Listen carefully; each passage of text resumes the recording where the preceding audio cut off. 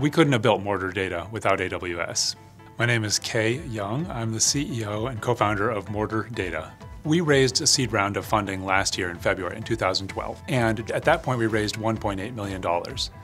Had we not been on AWS, then we would have needed to raise $7.1 million, an additional $4 million for capital expenses and $1.3 million for operational. At a state that our company was at that early time, there would have been really no way that we could have raised $7.1 million. We needed to prove more. So AWS allowed us to get off the ground in the first place. Mortar is kind of two things. On the one hand, it's an open source framework for processing data. And on the other, it's a platform as a service that's powered by Hadoop that runs exclusively on AWS.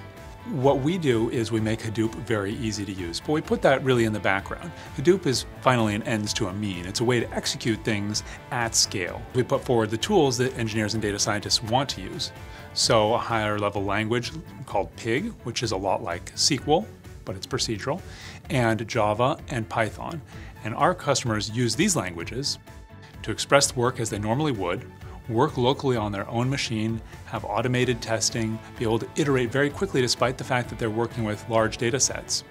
And then when they're ready, deploy to the cloud, deploy to Mortar so that they can execute at scale. We use Elastic Load Balancer, or ELB, to handle incoming traffic. We use EC2 to run our web servers. And we have S3, where we store code and we store example data. We use EC2 running MongoDB to store machine events, and we use SQS for our distributed calls. We're using EC2 to manage and monitor Hadoop clusters.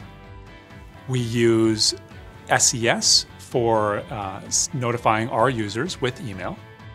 And we launch Hadoop clusters on a mix of EC2 and Elastic MapReduce. Our users are actually storing their data in S3 or EC2, for example, again, MongoDB or other stores, and soon they'll also be able to store their data in Dynamo and Redshift and integrate with Mortar. Our model requires that we will be able to provision many hundreds, thousand machines simultaneously.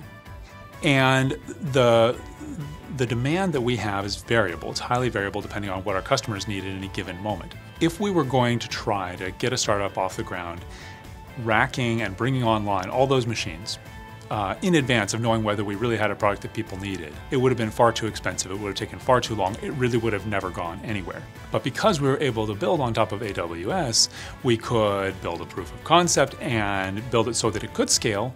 And then as customers come, we can just add them without any upfront cost. It's fantastic that Amazon Web Services continues to innovate and invent in a way that very few big companies, especially in the technology space, are able to do. On top of that, the fact that they continue to lower their prices makes it a very comfortable place to have your business.